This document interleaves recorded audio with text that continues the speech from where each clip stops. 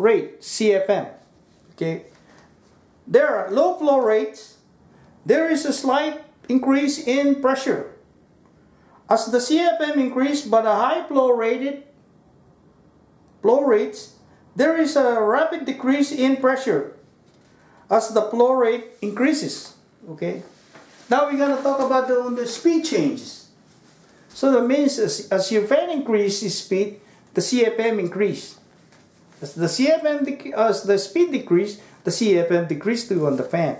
And then you got more friction inside the duct, then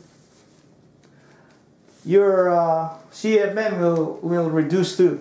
The speed changes. When the speed is increased, the fan will produce more pressure at a given CFM, or it will deliver more air at the given pressure. When the speed is decreased, the fan will produce less pressure at a given CFM, or it will deliver less at a given pressure. Okay? Makes sense. Now, we talk about here the duct system curve categories. Okay? In there, okay, duct system curve, combination of its component produce resistance. Okay, categories and duct system components. Okay, the components we got there are fan entrance and fan outlet fittings, straight section of the duct system fittings, devices that are installed in the flow fan. Okay. Outlet and inlet. So those are the parts that are hooked up to after the fan, in which will produce a lot of resistance to the flow. Effect of the components resistance. The more component you have, the more resistance you gotta have, in which it will lessen the amount of CFM, in which the final results on the CFM required is you will reference it to the size of the fan that you're gonna put in there. Effect of the balance. Another one here is that effect on the resistance of the flow is that you might have a balance damper inside the duct. Causes a relatively small pressure drop when they are wide open. So that means when the balance damper is open, you got a pull flow and then less resistance, and then when it's halfway done, then you got a halfway resistance into that, and when it's totally closed, you got a lot of resistance in there. And then you got to talk about the correction. When you design the duct system, you got to put consideration to the correction you got to make. For the different situation that you might have, the system might be in the high altitude, just like in Colorado, in which the atmospheric pressure is kind of thin or low, and then the density of the air, you know, it involves into that. The one you're gonna consider is the correction for duct material. You gotta put consideration to the duct material that you gotta use. Okay. Altitude and temperature correction, duct performance non-standard, fan performance non-standard, operating point non-standard, and then correction for shape, and then you got hydraulic diameter. Correction for the duct material. Use the charts on the friction charts.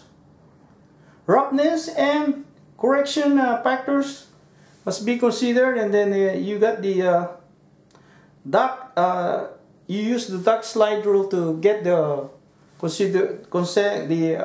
addition. You know, the factors that you must consider. There'll be some numbers that you gotta consider to put in there to do your calculation. And then the altitude and temperature correction. Standard air density is at 0.75 pounds per cubic foot, and then 70 degrees Fahrenheit at sea level. Okay, that's the standard air density. Change in altitude and or temperature causes changes in the air density and viscosity. Charts is used for correction purposes. Okay, you got a lot of charts, and then they got they're used for doing the correction purposes. Okay, then the symbol that are used for standard condition, you got STD, and then correction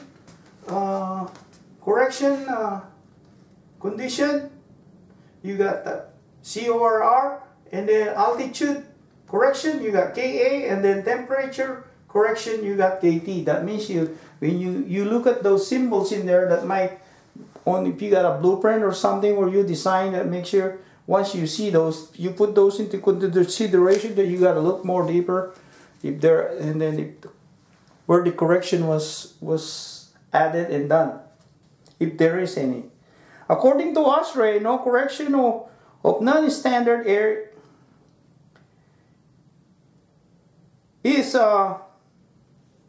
used on 1,500 feet air temperature between 40 degrees to 110 degrees Fahrenheit. Actual practice temperature between 0 degrees Fahrenheit to 140 degrees Fahrenheit elevation. Connection require when 2,000 feet above. Okay.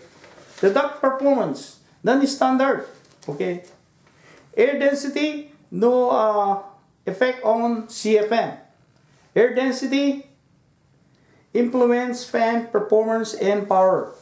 So that your air is dense, it got a density less than what it's supposed to, and then the fan will definitely will be pumping less or more, or depends. Okay, pressure correction. Fan pressure is sensitive to changes in density. The fan pressure flow chart curve, the fan performance curve, do the correction for changes in density. When you go there, either you operating the fan or you're an engineer, if you got a problem with the fan, just try to check the fan performance curve. If it's when it's pumping air, must have corresponds to the speed of the motor. At certain speed, it must have a corresponding CFM. If the CFM is not right, sometimes it will starve the building, meaning starve with air. Even though you see it's turning, but it's not the right RPM or the motor and stuff. And then try to learn that performance curve of the fan. That's very, very important. Pressure correction is equals to pressure standard times KA plus KT. The pressure correction will be pressure standard plus KA plus KT. And then you got fan power correction. Fan power correction must be done because of air density. That means the fan power correction. Okay, you use that to do if the density of the air changes. The fan power changes properties.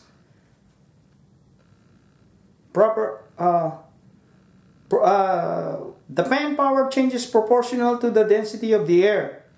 Correction. Brake horsepower correction is equals to brake horsepower standard times KA plus KT. Operating point. Non-standard air fan curve, duct system curve must be both adjusted for the influence of non-standard and standard air.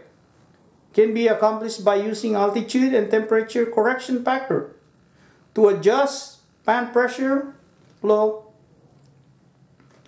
duct pressure flow.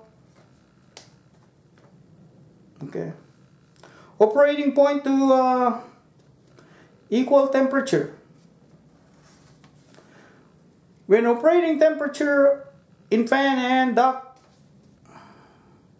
are equal, the non-standard air operating point CFM will be approximately equal to the standard air. Okay. Operating point at a different temperature. Okay. operating point at different temperature. Now we're going to talk about correction for shape. Friction charts and duct slide rules are designed to show the relationship between CFM, friction, duct size, and velocity for round duct. Round duct do not have a same relationship with square, rectangular, and oval duct. And both duct carry the same CFM, and what both duct have the same cross-section area. The non-round duct will have a large friction rate than the round duct. Equivalent size based on friction rate. For rectangular duct, diameter is equals 1.3 times Wx times the height divided by W times the height. Well, let me repeat it. Diameter is equals 1.3 times W times H to the 0.625 power over W times H over to the 0.0250 horsepower. Diameter is equals to round. W is equals to rectangular width in inches. Height equals to rectangular height at inches. Okay? And then you got the hydraulic velocity. Hydraulic diameter equals to 4 times cross section, shingle area divided by the perimeter. Hydraulic diameter concept is useful for estimating the friction for ducts that have an unusual shape. This can be accomplished by circular area of non-round duct. Calculate the area of a non-round duct. Calculate the velocity of the non-round duct. Calculate the hydraulic diameter of the non-round duct. Okay, that's all the lecture that I got. I hope so you guys will be learning a little bit about my lecture. And I thank you for watching my video, and then I'll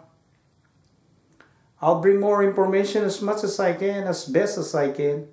And then I use this lecture as for lecture to help you people, and that the intention is not for you to use it on your final decision, to use it as a reference for your design and making a final printing on what plan you have. I'm just doing this for educational purposes. So okay, that's it. That's all I got, and then I'll thank you again. And then if this video is okay and then you love it, but definitely I'm gonna make the next video, the section. The next section we're gonna have will be discussing about all the friction losses inside the duct. What are the equipment? Okay, thank you very much. Good day.